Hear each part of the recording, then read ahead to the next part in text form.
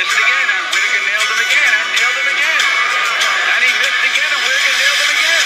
This is another testimony of if God is for you, who can be against you? This should be the round of the century. I was not supposed to win this. So now you guys are listening because we did win, and I can glorify God the way I want to glorify Him. I can't believe I'm saying. It's the most unbelievable thing I've ever been privileged to witness.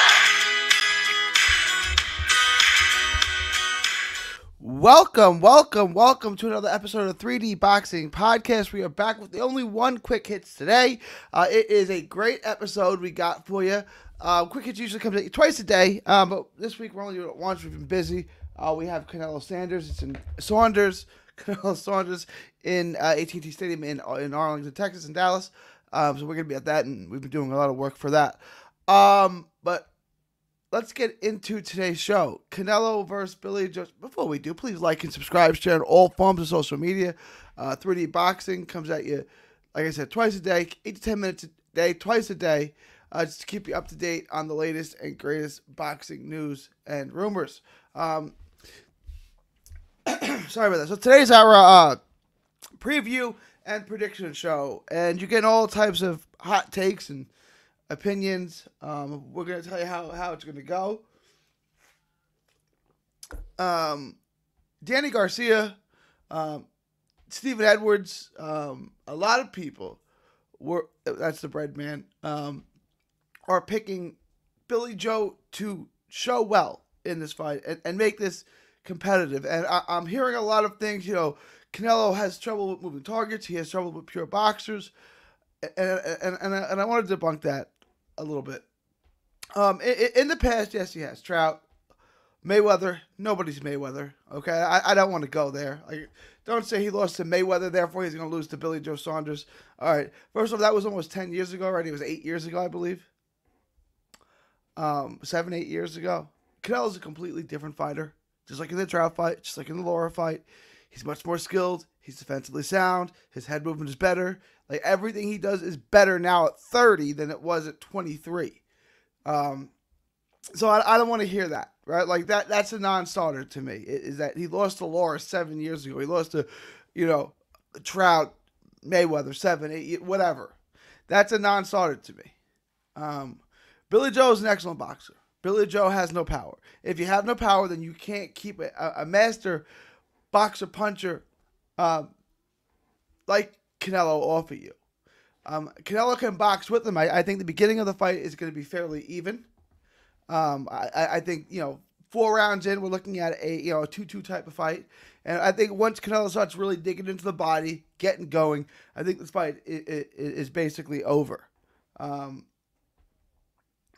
I'm not sure how he stays in the fight.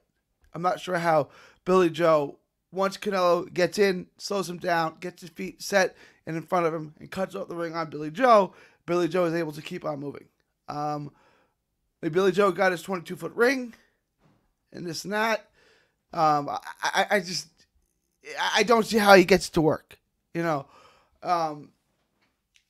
Billy Joe hasn't been fighting the best level of opposition lately, and we beat up Canelo on that, but that's ridiculous. Billy Joe is a fine boxer. He doesn't have the power to establish himself. Same kind of critique I had of Sonny Edwards last week. It's good, and he can beat a lot of guys. He can become a world champion this way, but you're not going to beat everyone this way. You're not going to beat the very, very best this way, and he's not going to beat Canelo this way.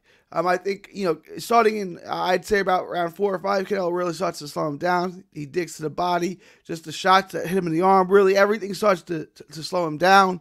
I think what is a competitive fight through 4 rounds becomes one-sided. Canelo seizes control of the fight, throughout the mid-rounds, really starts to beat Billy Joe up, who now becomes a sitting target. He sits in a little bit more. He slows down. He tries to hold a little bit, but the writing's on the wall. I think we're going to see that going into the 8th, 9th round. Canelo really starts to put the hurt on him. I'm going to say officially, Canelo stops him in the 10th. I'm going to say Canelo via 10th round TKO. I think he floors him, beats him up, slows him down. I think the body work overwhelms him, and I think that Billy Joe was surprised early on that he can't simply outbox Canelo, that the fight's kind of even, and he's not necessarily winning rounds, and he's taking as good as he's giving.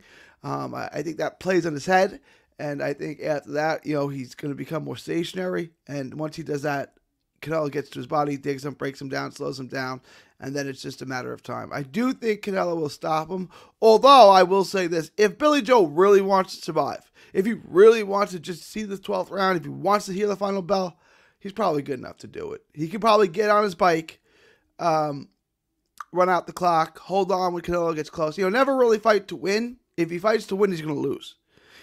If he fights to survive, he may be able to make it all 12 rounds. So it depends on Billy Joe. If Billy Joe is a world-class fighter, he's a world champion, 2 weight division world champion, 1 legitimately. 160, the legitimate world champion. 68, the belt is kind of, and he's fought kind of opposition. But Billy Joe's a really good fighter. So if he wants to make it through, he'll make it through. But I think after the 4th round or so that this becomes one-sided. And then it's a matter of if Billy Joe wants to survive or he wants to win. If he wants to win, he can't survive. If he wants to survive, he can't win. So I don't see a path to victory for Billy Joe. I don't think this fight's competitive. I think Canelo's a lot better now than he was 7 years ago when he struggled with master boxers. Also, I would say this. Laura is a way better fighter than Billy Joe. Way better. He's got way more power. He's way better on his feet. He's way better on using the ring. He's a way better jab. Laura at 154 is way better than Saunders was at 160 or 168. If they fought today, when Laura's 38 at 160, right? Laura's at 60 now. If Billy Joe could come back down to 60 and fight Laura, I'd pick Laura to beat him. I even think at this point, Laura's still better. So I don't like that comparison. I think Trout's a better comparison, but Trout has pop. Billy Joe doesn't. So I don't like those as comparisons. Don't ever compare Billy Joe or anyone else to Floyd. That's different. That's a different animal entirely. So I don't like the previous comparisons of the slick boxers that Canelo's fought in the past. I don't think you're gonna see that holds true. He had no problem, a very little problem with Jacobs, who's a good boxer. Jacobs turned southpaw, did have some success, but Jacobs has pop again. Billy Joe does not. You just can't walk in the front door against Jacobs like you can against Billy Joe. So I think Canelo has his moments. I think Canelo gets rid of him. Like I said, 10th round. But please like and subscribe. Share 3D Boxing on all forms of social media. Facebook, Instagram, Twitter, the whole thing. Also, like our new channel, Texas Boxing Scene, which is completely dedicated to the Lone Star State. Boxing in the Lone Star State. Please subscribe. That help us get to 1,000. It's a brand new channel. Please help us monetize it. All proceeds are going to go to autism research and recovery. Please like and subscribe, share in all forms. Again, I would appreciate that. It is May 7th, 2021. Ivan Calderon is still not in the Boxing Hall of Fame. Let's make that change. Let's get the Iron Boy in.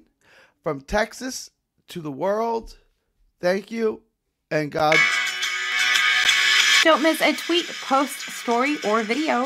3D Boxing is on Twitter, Instagram, and Facebook. Hit the subscribe button now to stay inside the ring.